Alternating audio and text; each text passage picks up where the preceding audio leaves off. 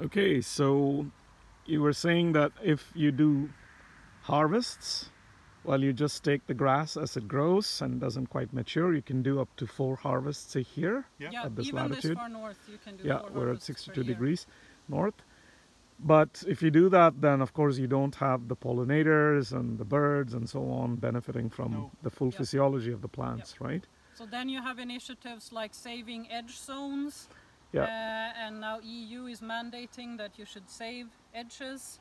But then that has to be managed in a good way, and the farmer has to somehow get some compensation for just letting that be. As and also you don't have the continuity of the of the ecologies as well, right? Because no, that's actually quite interesting. And of course, if you take the grass like this, it's very nutritious, but then it is not going to, I don't know, you have to fertilize it somehow, right? Yeah. Several times.